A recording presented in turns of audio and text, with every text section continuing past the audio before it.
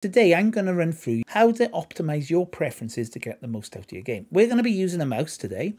So when you go into your preferences, you can do this anytime. It's up on the cog here if you're actually using it in-game. You can actually do it when you start a save. Go into preferences. Now, obviously, I'm speaking English, so my language will be English. You can change your currency. This might be nice for you to use. Football Manager always has an exchange rate. So, say you're in Sweden, learn how much it would be in Swedish krona. Why does it have to be sterling? Go off, choose the right currency for your save. Make it a bit more interesting. Don't go, oh, that's 20 quid. Find out how much is a krona. That'll be interesting for you. Okay, I swear it gets better advice after that. Okay, so here's your extended highlights, key highlights, how you want the game to basically be set up. If you want replays, if you want them in 3D, sound, music and ambience. So music is when you're talking about Champions League, you know, that introduction music. Ambient is basically, you know, the match sounds of the crowd and stuff like that. So you can have them turned on or off. I actually, to be honest with you, when I used to play this last year, I think I had the sounds all turned off. I didn't really have any sounds when it was. So I'm quite enjoying actually having the sounds on. It's changed the way I played a little bit. Interface. Now, displaying natural position only makes a big difference when you're trying to view a player. So let me just find the player. Let's see. Let's go into this tabilla. So at the moment in time, he is here. Let me just load up a save. So if you look at Vanden Boomen, okay, displaying natural position only gives me the fact he's a central midfielder, which, considering how much information you get, that's not too bad. Bear in mind, I've already got his actual positions he could play by here. Now, if I wanted to change it so I didn't have his natural position, I'd untick it like I did. And then it's telling me, look, you can play defensive midfielder and central midfielder. Not bothered by that. I'm quite happy to actually have that reduced. So I would actually have that button ticked off because of the text scaling from small. If you've got small, I mean, you must be playing like this right up close to the screen because I can't read small. So, you know, larger is what I'm choosing at the moment in time. Your UI transitions is that little bit of lag in between the tabs. So if you want them to animate the menus, reports and cards, by all means do it, but that might be a little bit of a factor for your tabs.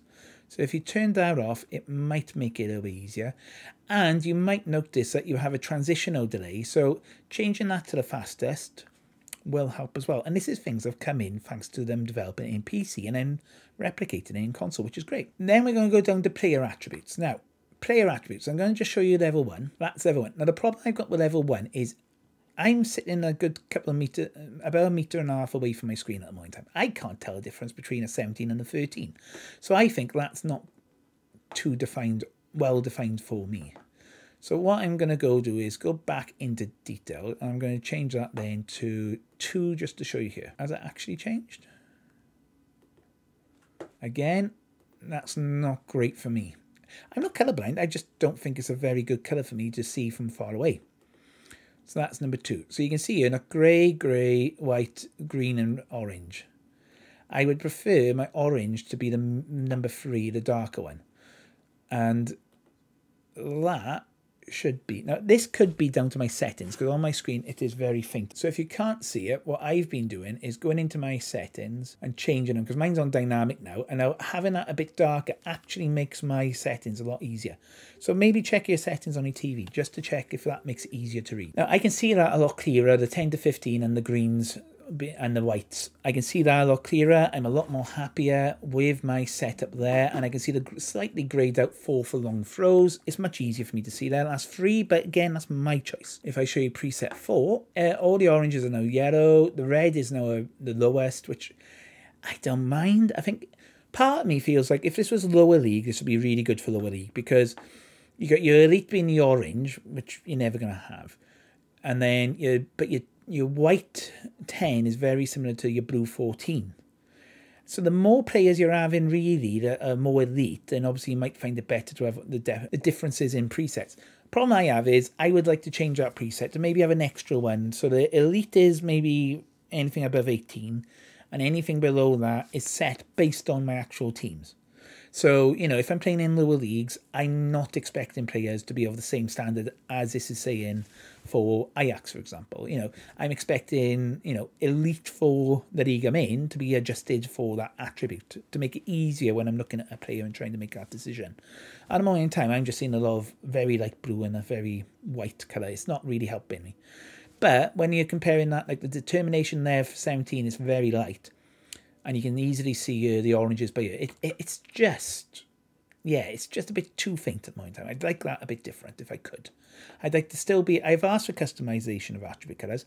I just want to be able to set my own attribute colours. Whether or not they can do that, or if they said like it was before, whether it affects somewhere in the text somewhere else, that might be the reason why they can't do it at the moment in time. This might be a compromise. Okay, so we've covered attribute colours. I'm just going to change that back to 3 because that's the best one I've seen so far. Okay, processing. Now, sometimes you might have a bug where you notice your continue game kicks in all the time. That's that bit. Make sure that's turned as disabled. Reducing your processing breaks means that it will be breaking up the game, so you're not waiting as much. As the game gets longer, you're not waiting so much. And the key thing is you continue button legacy mode. If I take that off at the moment in time, it won't matter how many emails I've got, it just skips through to the next day. Now, if you go back and you put those settings on, that setting on, it will take you back to what it was with R2 in FM24, which is really, really easy and really simple to understand. You click that button here, which is under interface, click yes, please for the legacy, and then you see all these emails. Instead of ignoring them, it will go and it will ask you to read all those emails, which fine. I mean, if you're trying to get through the game quick, turn it off. If you want to read every email, by all means do that. You can actually set up your filters to reduce the emails as well if you wanted to.